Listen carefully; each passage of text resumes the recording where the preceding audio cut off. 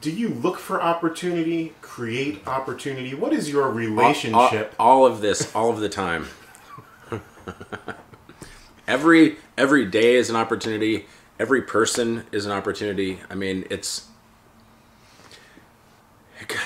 kind of comes down to a little bit of a degree of attitude and positivity, but you never know, the person standing behind you, you know, in the checkout line might be the biggest client of your life, or the love of your life, or whatever. And just being open to all of these different experiences. And I mean, you could get caught up in things, but just being open so that you can identify these things. And sort of what I do is I'm always casting this wide net.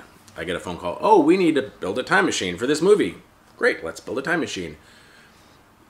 I offer everyone and every opportunity a fair chance for my attention. And when effort is put in to a relationship, I meet that effort with effort. When that wanes, it's on to where I follow the momentum. And if you're not following the momentum, you're fighting uphill and you're wasting effort. And wasting effort is not how you get a lot of stuff done. It's not MFA. It is not. It's FA. It's FA.